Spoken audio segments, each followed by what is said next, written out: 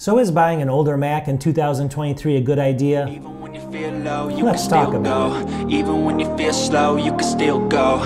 Even when there's no hope, you can still go. I never answer to no. Welcome back to the channel. So I get this question a lot, and that's why I wanted to cover this topic. A lot of people always ask me, should I buy this old Mac on eBay? Should I get this old refurbished Mac? Is it a good idea? Is it a good value in 2023? And that's what we're going to talk about. But stay tuned for the entire video because I'm going to even show you some models you might want to consider that are older, some that you may not. But I want to kind of get into the, the whole overall gist of this and just talk about, is it a good idea right now to buy these older Macs?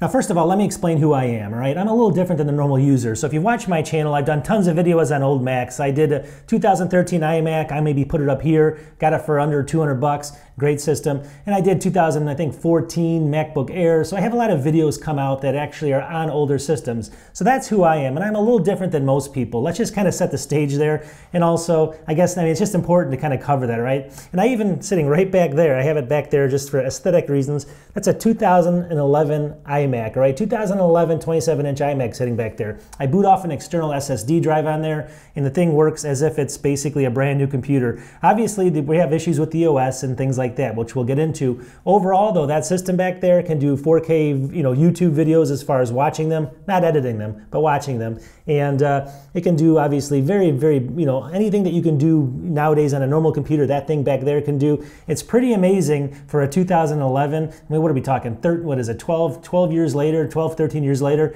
Pretty crazy, right? But should you actually get this? All right, number one, things are actually different right now, all right?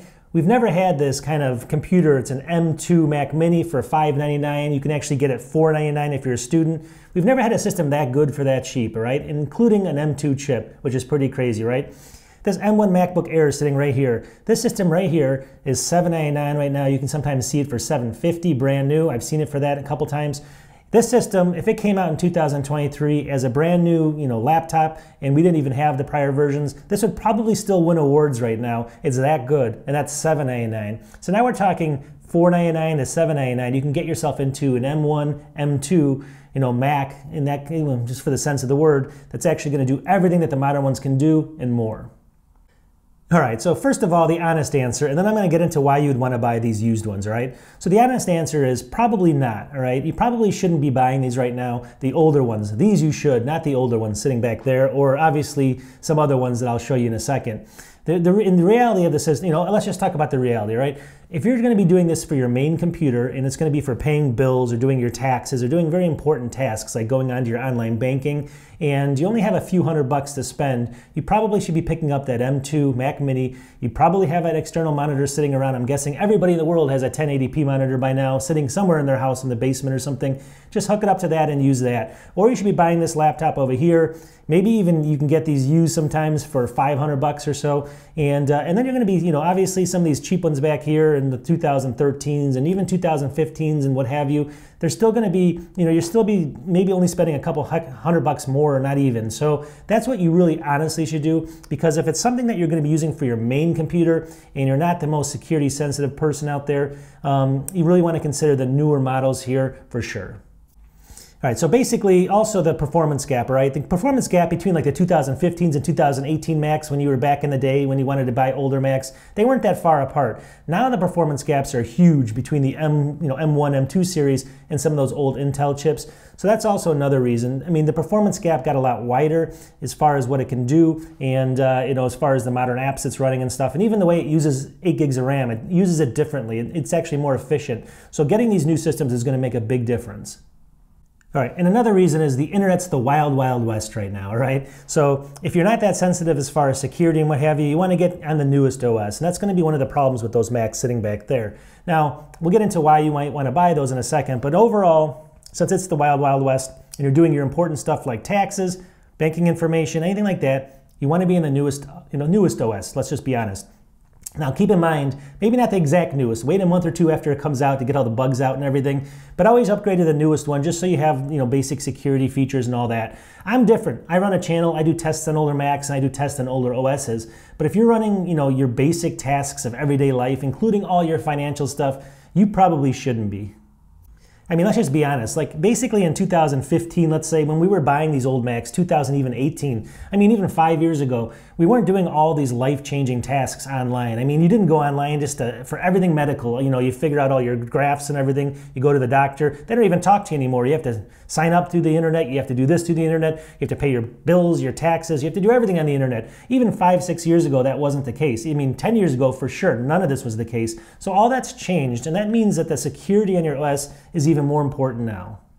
Now, just don't get me wrong on this either. I mean, obviously, if you get a phishing scam where someone sends you an email from your bank that's not really your bank, you can be just as fooled on that system back there as you can on this system right here or this system right here, the M1, iMac. So even though these are running Ventura, that's not going to, thwart those type of attacks in most cases. So obviously back there you can pick those up. You're still going to have a problem with that, but you're also not going to be, you're not going to be saved by these new systems. So you still have to use what's up here and always kind of do your due diligence and kind of have that feeling when you know something's off.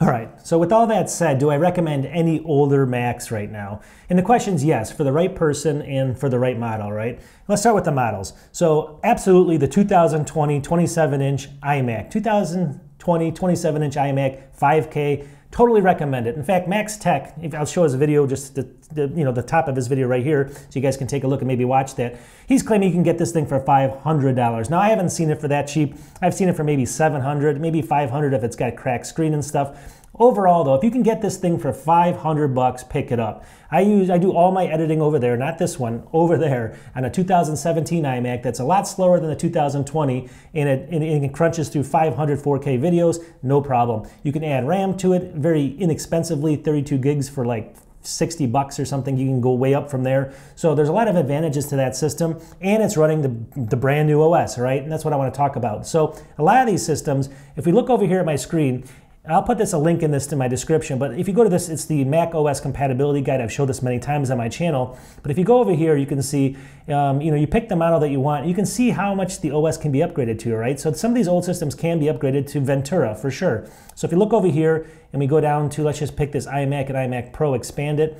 I'll show you right here. If I scroll all the way down, here's Ventura over here. You scroll all the way down. You can see, yes, all the way up to 2017. So you can still buy iMacs from 2017 that are supported with Ventura, which is the newest OS. Now keep in mind that that support is going to go away soon, but a 2020's probably got 3-4 more years left. So if you buy that right now and it's $500, that comes with a screen that's 5K. You're just going to be spending $1,500–1,600 on the exact same screen with the studio display. It's almost the exact same thing, and you're getting it for $500 with the computer in it. Use it for 4 years until the OS is kind of getting to the end of it, shaky there, and then you basically just sell it to somebody that knows what they're doing with security later. They'll buy it for a couple $100, and it costs you almost nothing. So I recommend that one hands down. Now, you also have to know which ones you're buying, all right? So if you're going to be buying something like a 2000, let's say 18 or 17 MacBook Pro, and you understand the keyboard could have an issue on it and it's not under warranty, you may want to stay away from those models. So there's certain models that are better than others, like iMacs and stuff like that usually don't have the same issues. Back in the day, that 2017 iMac or 2011 iMac sitting behind me, that huge 27-inch behemoth, that thing always had a video card problem. So you pick those up for a couple $100, the thing might just go crazy on you, and the video card may break the next day. You just don't know. So you got to know these things. I mean, obviously, you can get incredible prices on a 2017 MacBook.